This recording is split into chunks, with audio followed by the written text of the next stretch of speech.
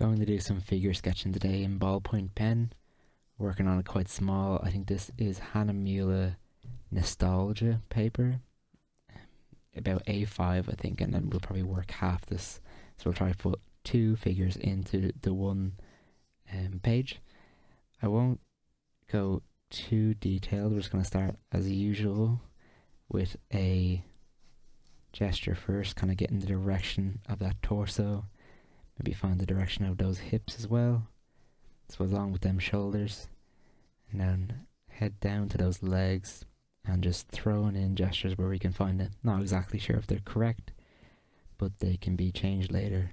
I know working in ballpoint pen, you can still kind of think that they're quite permanent, but like starting off with lighter lines makes it easier to kind of go over the drawing later and figure out what you really want to show, you know. So let's continue here. What we got the hips. I'll mark maybe that down as like that's where that top of that thigh is. So for running up the chest here, there's the underneath those that pelvis, what's called the pecs, and it'll run up into the sternal notch into the neck here, and we'll finish up those shoulders. Okay, maybe I'm going a bit too detailed here. I'm thinking about small stuff. I still need to find the rest of the figure before I start drawing in the chest and everything else. I just still pop in proportions. Start slowly finding the figure. I'll still work quite light throughout this whole thing until I'm definite that I know where I'm putting everything. This arm sweeps in as we go to the lower bit of it. So it probably sweeps in that way. We need to find this arm as well. That's where I said where my pecs are. That's where the shoulder is. Runs down this way and then runs back onto that chair. Which actually, if I'm going to make that as my shoulder, I'll mark that as the outside. That's going to be the pit. Come out a little bit. That's the pit of the arm. Coming out a little bit. That must be the outside of those hips. That means the arm must come in this way. Yeah, that feels a little bit better to me. And then we marked this arm we did earlier, didn't we? Let's just make sure we find that pit of the arm there. It's not horizontal across to the pit from pit to pit. It's a little bit downwards, so that pit should be about here. Yeah, that feels better. Running that down to the chest this way. And again, just double checking that I put that arm and hand down in the right place. This arm, top of the arm actually comes outwards slightly, it doesn't go inwards, and then it starts going inwards with the bottom of the arm. The forearm even, you could say. Bring the shoulders. We'll find just the idea. I made it too dark of a mark here, unfortunately, but we can work with it. I should have found out where everything was first before I put that down. It's easy enough to get stuck onto something.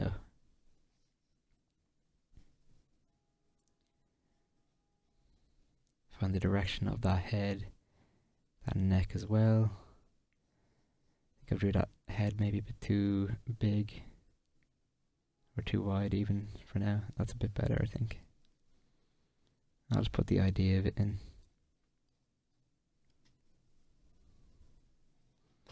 Don't have to get too detailed here. I think we've got a pretty good framework and can probably start defining these things just a little bit more. Start finding out what's dark and what's light, or just slowly putting in marks for myself later to work on top of. Find myself being a bit stiff with this drawing, but it's probably because I just haven't warmed up yet. Maybe in the next figure drawing we do, it might be a bit better. We'll still work with what we got going there though, see what we can learn. Everything can be moved and changed around. To an extent anyway, because we're working in pen. We can't erase, but we can feel our way through the drawing.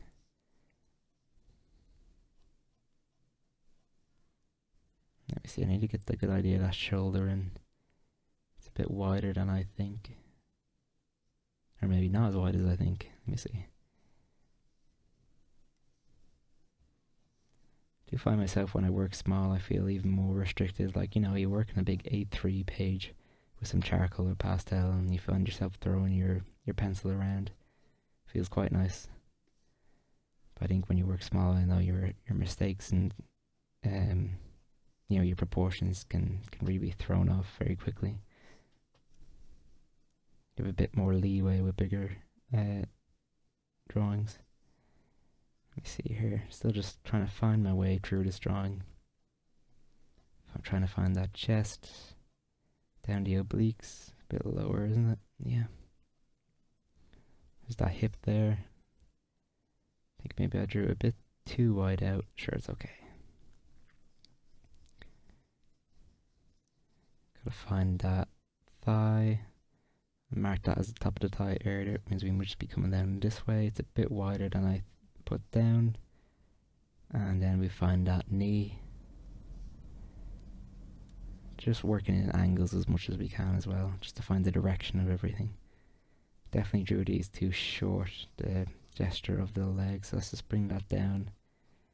Come into that calf muscle, into that shin.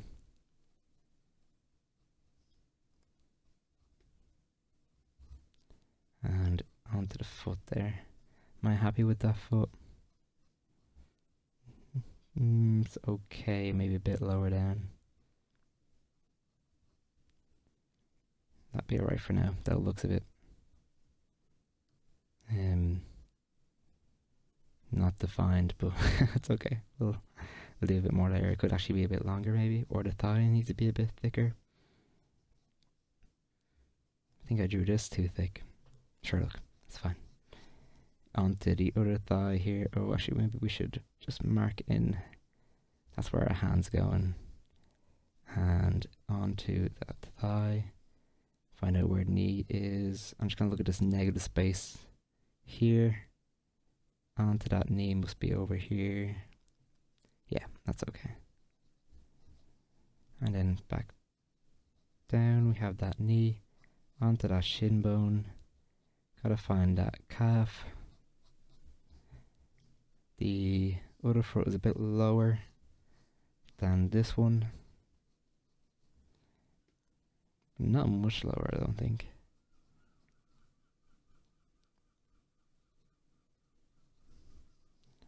Yeah, grand. And even from here, we define these shapes a little bit more, then we can start defining even more and more and more. I think I've drawn it lightly enough that I can start playing around with it. We'll see as we move on.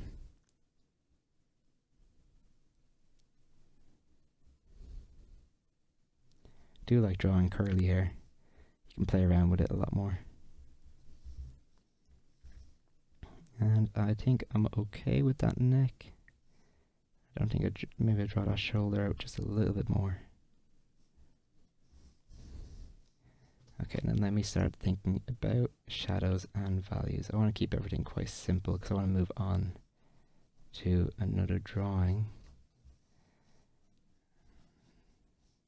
So let's just wrap around the figure where our marks. You know, just it's the same idea when you use pastel and charcoal, but a bit more noticeable. So you just go with the flow of the figure when you shade, the flow of the form that you see. Being consistent with your marks is definitely more definitely going to be a boon to you. I'm not that great with the pen, so I will just do my best here. It's not too bad. Just gonna group all these shadow shapes first, and then maybe we can start deciding what needs to be shown a bit more with even more shadow shapes. There we go. The clavicle, or the trapezius, shaded, as well as the sternomastoid, which is the bit that connects from like your sternal notch here to like just, is it just underneath your ear? Yeah, you can feel it if you pop your hand in your neck there. And we'll shade in that arm. Might just put a nice mark down for that rib cage. Where are we going here? I need a shade in here, and I think I'm gonna keep this all quite light. It's not. There's a little bit of shading, but it's not. I don't think it's grouped into the shadows really. Where are we going? We're gonna go follow this leg here. Just gonna group all that into shadow.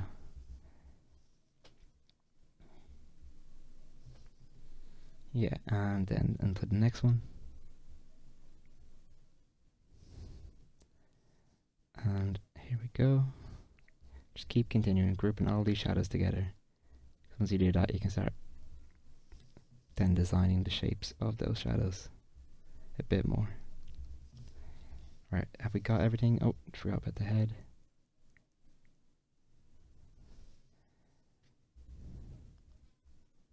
Can't really see that. Oh, I can see the eye, but I'm not going to go in and draw an eye. I'll just kind of get the idea of that eye socket and the hair as well.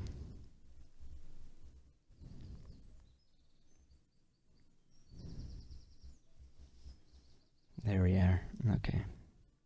Am I happy with everything here before we continue? Yeah, now let's think about what we want to do next here. Do I maybe start defining some shapes a bit more? Or do I start, even grouping some more shadow shapes over here? So if I say that's, actually we'll put the box down anyway. Get him sitting on something, so I'm just floating in the air there.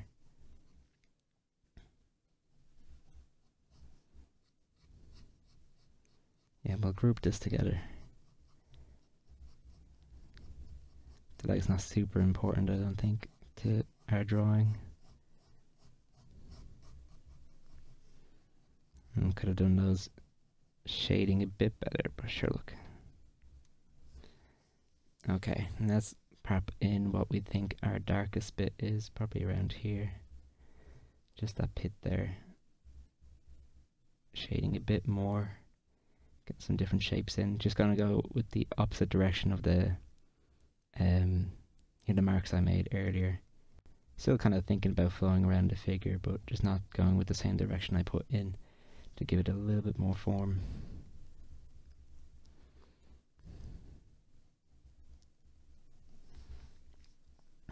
Yeah, thinking about like core shadows.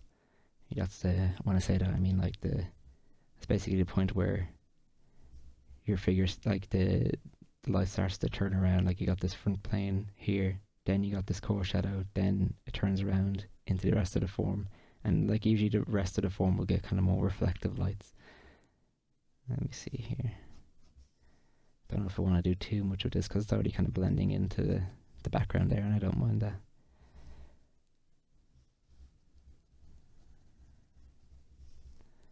Yeah, I'm not gonna do too much.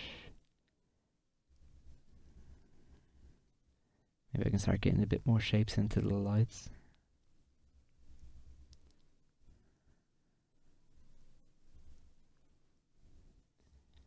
So I can start moving on to another figure drawing.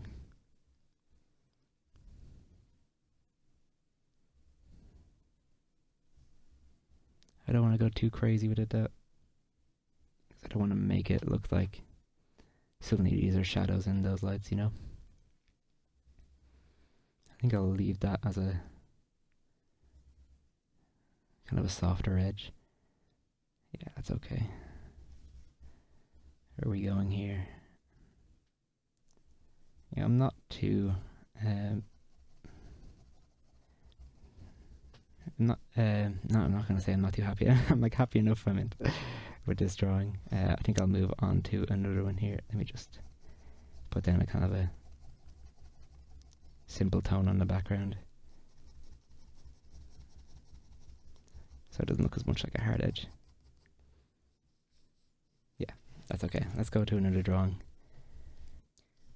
Okay, our next image is a bit more landscape instead of portrait. We'll just again follow the flow of what we're seeing here. Up the back, down towards, following the spine towards those shoulders. I might have drawn this a bit too big for the page. That's okay. We'll work with what we've done. Finding the direction of them hips as well. Definitely got a squish shape on this side. And then this side is a bit more stretched out.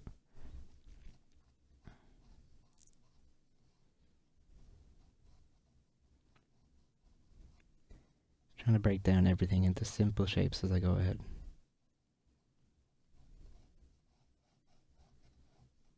Just a simple line for myself to tell myself that's stretched. And then I need something to indicate to me that that is squished a bit more. I'll just follow the shape I see.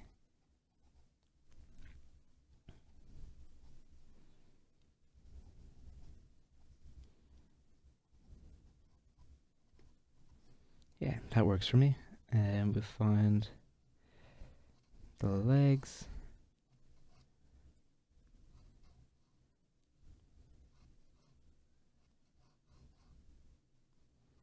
So the feet must be around here as well. And the same here, there's a foot coming out.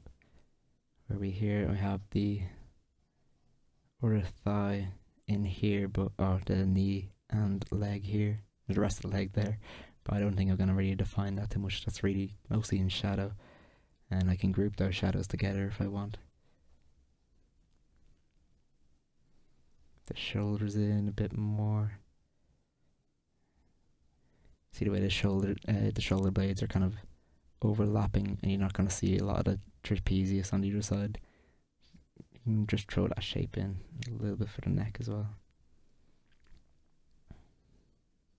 I drew that maybe a bit too dark.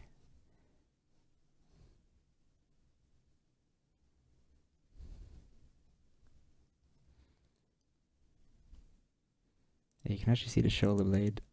Is that the shoulder blade? Overlapping onto the, because the shoulder, the deltoid itself is actually going behind it there. And then we've got hand, and I'll just mark in the hair there.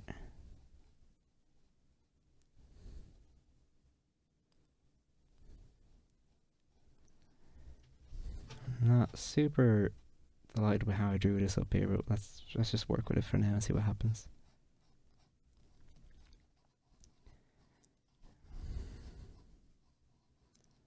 I might just try to be a bit looser with this drawing, considering I was a bit stiff with the last one. So I'll try to work with kind of curvier lines and design a bit more. That might help me. Even if it looks a little bit messy, it might help me going into another drawing later.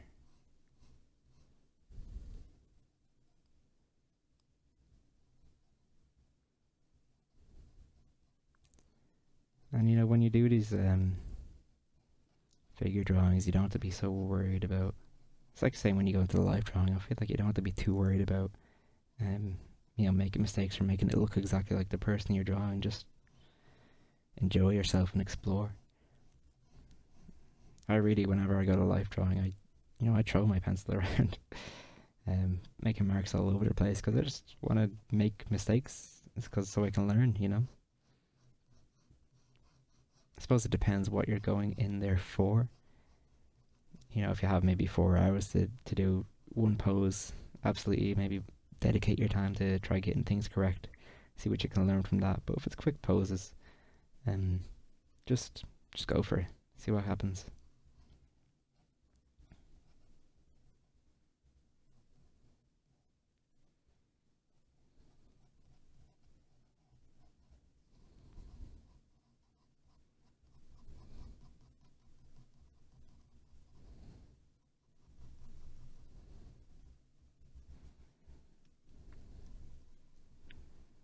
I was actually going to do some of these in pastel today, but unfortunately, I must have dropped my pastel pencil too much because it just, every time I try to sharpen it, it would just break off. That happens though, I'll just get a new one.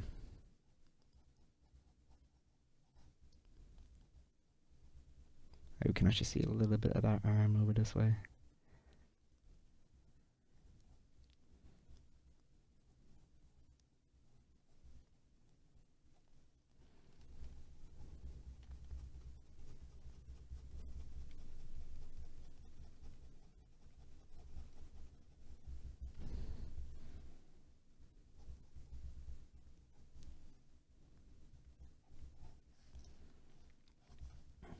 Are we okay with our shapes before we move over and start shading? Let me see.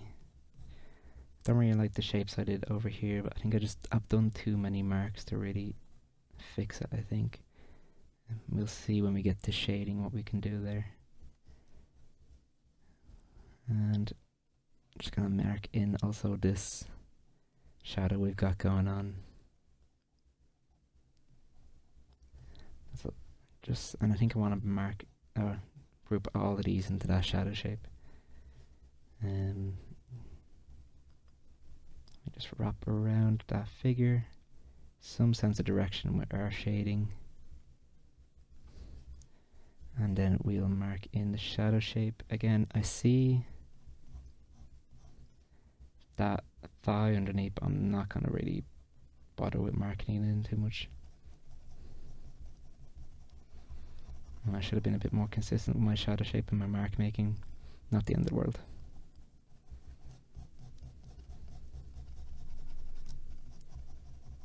Should still hopefully read.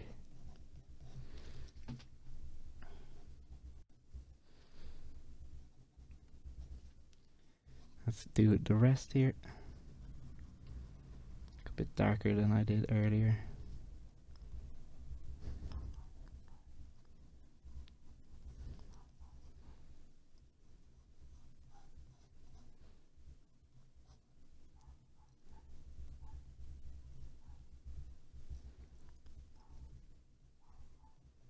Still trying to also keep just the flow I had earlier in my shading. Maybe don't look at the reference too much and just try to design as I see it. Kind of want to keep all of this shape, like all here, marked together as well. I'll show you what I mean by that now once I just go into shading it.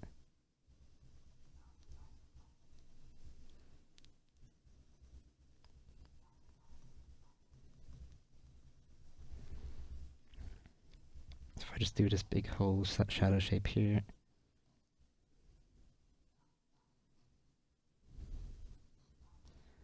And then I do the same thing I did with the other side of the figure. Just put all of those shadows together. Should read okay.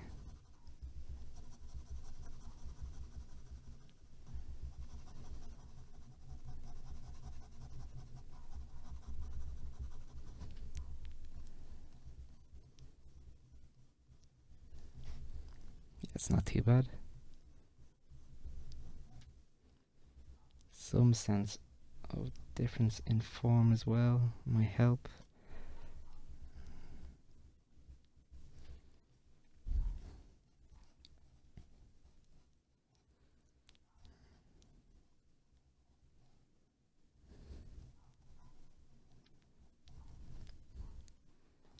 Do some light shading in the light sides as well.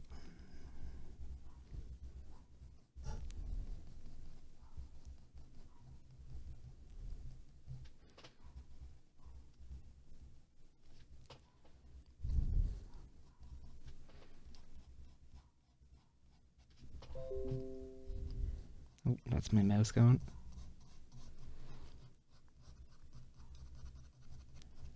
Yeah, I'm okay with that for that drawing. Let's do maybe one more, or should I leave it there?